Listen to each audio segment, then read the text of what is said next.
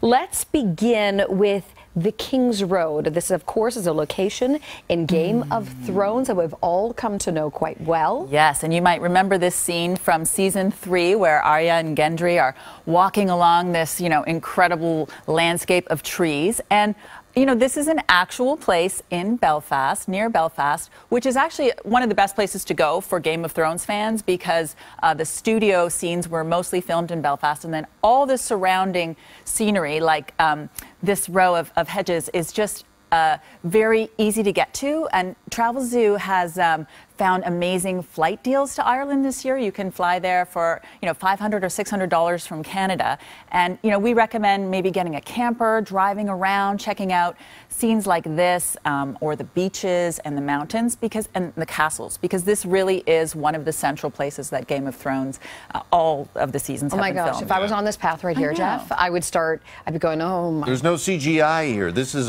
these are real beach trees that have grown together in this incredible, striking landscape. Incredible. Unreal. All right, let's move on to the King's Landing. Tell us about this location. Okay, this unforgettable scene from season 5 is Cersei's Walk of Atonement. And, we don't recommend that you actually recreate it in full because public nudity is illegal in Croatia, but it is filmed. That's good to know. Good pro tip. It's filmed in Dubrovnik, and Dubrovnik is just this a walled city that is actually this striking medieval, what you see here, the Spanish stairs, it really is, like right out of medieval times. Although in actuality right now, you're not going to find it empty. It's full of travelers. So Travelzoo's experts recommend you plan your trip to Croatia, arrive there really early in the morning, and then once you've seen the sights and walked the walls, sit down in one of the terrace cafes and really imagine yourself in Game of Thrones times. Right. Yeah. Okay. That's Croatia there. All right. Now, I can't believe we have to go here, but we've got to go beyond the wall. Beyond the wall.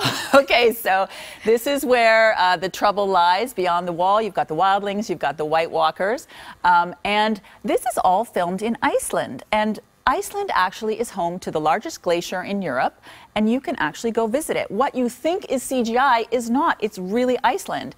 And, Travelzoo sent members a deal the other day for flights to Europe that stop in Iceland. No extra charge. You can spend 3 days there exploring before you go on your way. So that's a fantastic way to just spend a couple days in Iceland, visit the glacier, maybe catch the northern lights, and see some of the most stunning icy landscapes in the world. Except for the White Walkers. Yes. Except for the White Walkers. Look at this. Speaking of stunning, it looks like they're about to walk through meringue, doesn't it?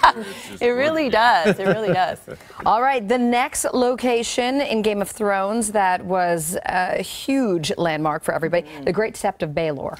Yes, and this brings us to a pivotal scene in season 1, and I don't want to give any spoilers, but the Great Sept of Baelor is where you see many of the formal ceremonies, maybe the odd execution, quite a few weddings. This is the execution. Yeah. Yes. Okay, we won't spoil anything. Okay. Okay. But this is actually filmed. I'm just putting it all together. What scene this is? This way. I've not seen 1 second of this show, but I understand that people die, and a lot of people die. So that's not a spoiler. There's some dying.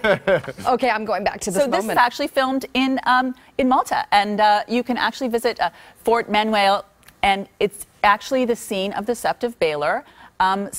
Malta is a really fantastic destination. Travelzoo's deal experts recommend it in part because you have many of the features you have in places like Italy or Greece, but without the crowds and at a lower cost. And I'm talking about things like incredible seafood, limoncello out on the terrace, and these just wonderful sites like this. And actually, also the Palace of St. Anton, which is actually where Malta's president's, it's the official residence. That's actually the Red Keep in Game of Thrones. All so right. you really, fans should just go to Malta because it's a place, even if you're not a fan of Game of Thrones, every destination we're talking about here is such a rewarding place to visit. They're all world-class destinations. Okay, we got time for one more, so let's go to Morocco finally. So here you can see Daenerys heading in to free the Unsullied army.